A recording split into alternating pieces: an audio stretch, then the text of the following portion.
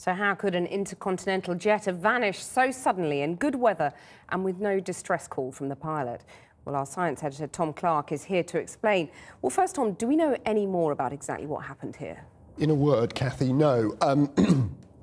This plane was equipped with all of the latest modern equipment, wasn't the newest of aircraft, all the modern equipment that should have told its position. It had a transponder on board, sending a signal not just about where it was, how fast it was going, what altitude it was at.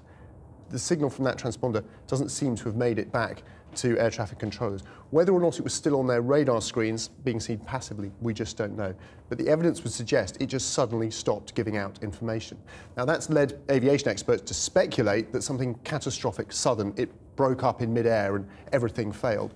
But I've been talking to people today who said that's not necessarily the case. There could have been some major electrical failure or something on the plane that rendered it invisible, but that it was still, in some way flying. The fact there was no mayday call from the crew, again, people speculated that suggests something catastrophic had happened. Not necessarily. Pilots are trained to fly first, navigate, then communicate. Apparently that's the sort of the command order when you're in an emergency situation. So they could have been struggling to try and keep the plane flying while they weren't sending out a distress signal, but it doesn't look good. So how long do you think it will be before we find out any more? Well, sadly for those relatives waiting for any news, we just don't know. Until they find physical evidence, the wreckage of the plane or something very close to it, they can't even confirm that the plane has crashed.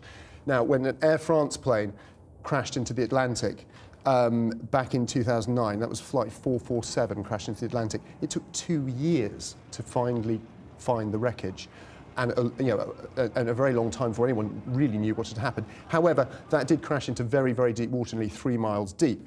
The Gulf of Thailand is much, much shallower sea. So if they do, they've got a pretty good idea of where it disappeared. If they find wreckage, it shouldn't be too long to wait. And again, if they don't find wreckage immediately, there still are some bits of data that could have been sent back to the airline that they haven't yet made public. That was the case with Air France. Again, we found just a bit more detail of what happened through sort of passive messages that are sent earlier than that. Tom, thank you very much.